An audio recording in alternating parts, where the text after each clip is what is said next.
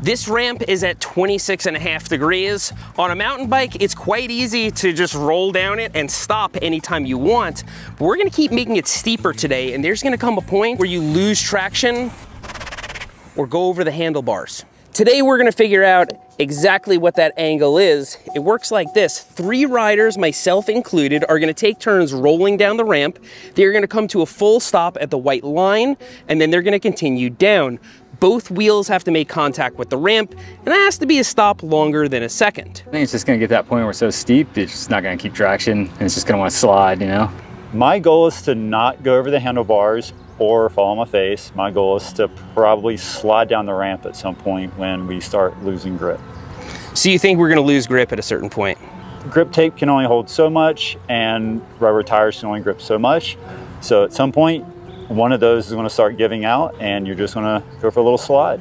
I think we're gonna have tons of grip. The back wheel is gonna start going up in the air before anything else happens. Clearly 26.5 degrees is no problem for any mountain bike or any mountain biker. Let's make it a little bit steeper.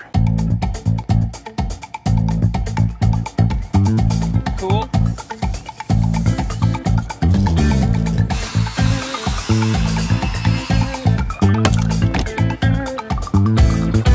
"30 degrees is almost 60% grade. If you were going down a 30-degree mountain bike trail, you would be cooking.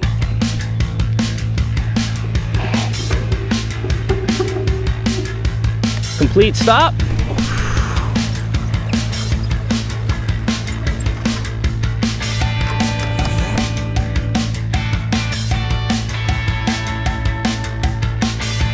So that was only like not even 4 degrees more. That felt kind of different, didn't it? When I dropped in, I was like, oh, I'm feeling some slippage now a little bit. I'm starting to get more worried about the slippage. You guys are both right. What do you think, like 35 degrees? Yeah, I think when you say that 4 to 5 degree increment, we should be good. Yeah. All right, 35 degrees. Trigonometry, 12.2 feet.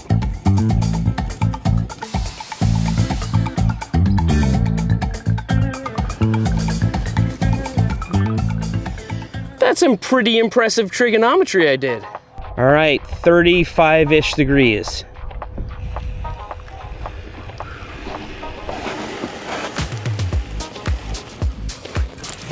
Complete stop.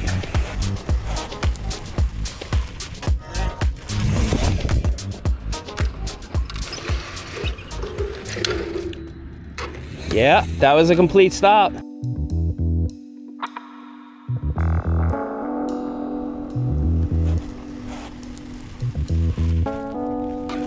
Oh yeah, no problem, 35 degrees. That's starting to feel way steeper though.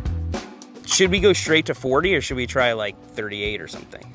I think we should go smaller increments. Smaller increments, right? And I was feeling some slippage on that one. So like 38-ish degrees, 38-ish? Let's aim for 38 and see where we Okay.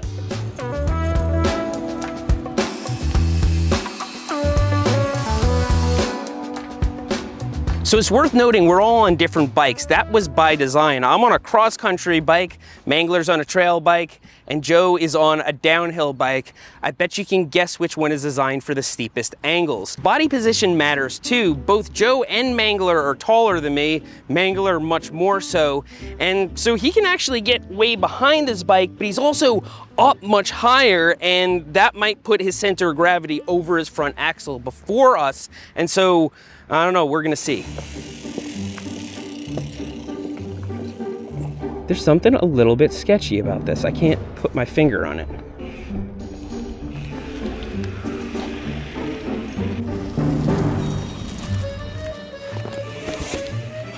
Oh.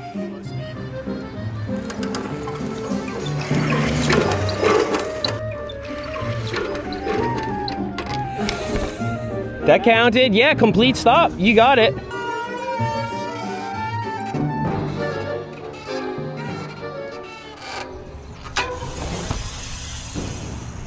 We have a rainstorm coming, so I'm gonna get aggressive on the cuts here.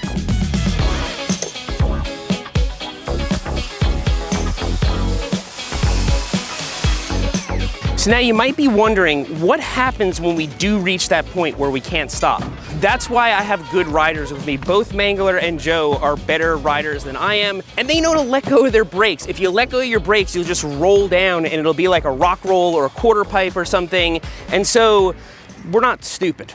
42.5 degrees. We are starting to get proper steep. This is the last one that we can walk up.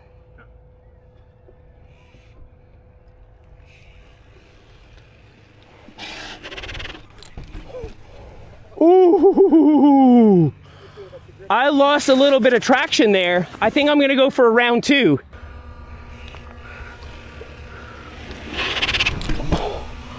Ooh.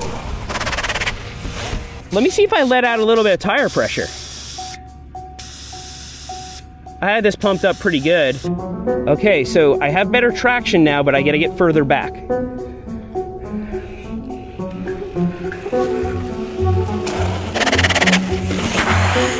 I couldn't hold traction. Do you care to try?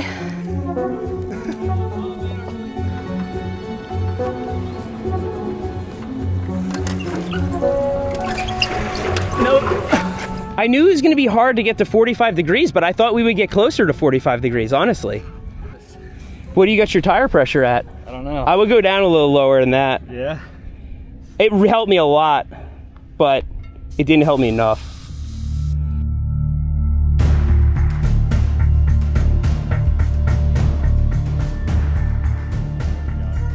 Dropping in. Oh, come on, Joe. Yes! Yes! Yes!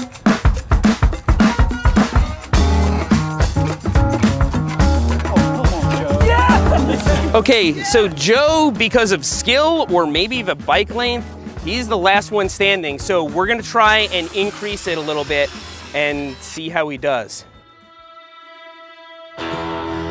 This is 46 degrees. I don't think you're gonna be able to walk up this.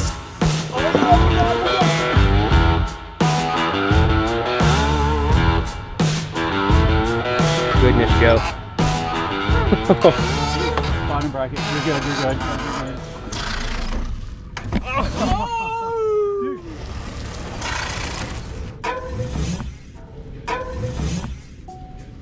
He stopped. He came to I a think stop. we found the limit, but his back tire came up. I feel like I can like get it. I just need to like get my BB over that edge without it, like, it just throws me off a little bit. It makes me a little nervous, but. If you feel comfortable trying again. Yeah, of course, yeah. Let's do it. And indeed, the grip tape had ripped as Joe tried to control his speed. As Joe made more attempts and it continued drizzling, the grip tape ripped a bit more in spots where it was overlapping other grip tape. This was possibly a fatal flaw in our already unscientific experiment. I could have. I feel like I could have. I did the grip tape job, whoever did the shoddy grip tape job. As the rain moved in and we packed up, I couldn't help but feel that Joe didn't get a fair chance.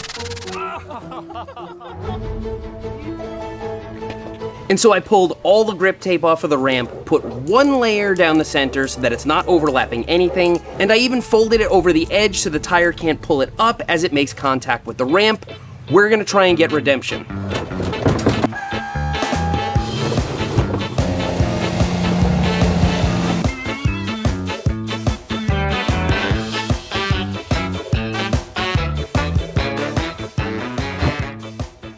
$45.8. We got to make this a little bit steeper.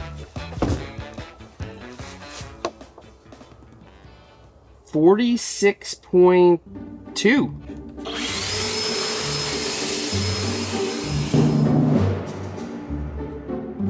Joe really wanted to try this, but he had a procedure done to his hand, so he's not going to be riding for a few weeks. But I'm going to try a different bike with a slacker head tube angle. I figured it's more traction than anything else, and maybe Joe's tire compound was the factor, or maybe Joe's just that good. That bump down onto the ramp does not help.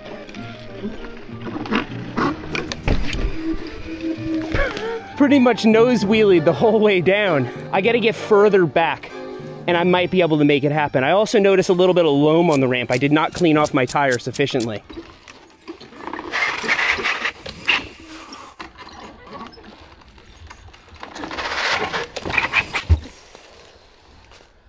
If you shift your weight too far forward, you go over the handlebar, and if you go too far back, you unweight your front tire, and then it doesn't have the traction. And so there's really this balance you have to achieve.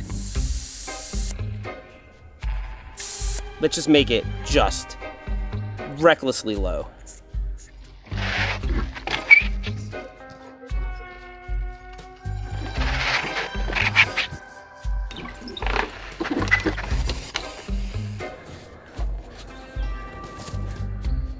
All right, 45 degrees. So this is where rise is equal to run. This is 100% grade. This is just as steep as it is flat.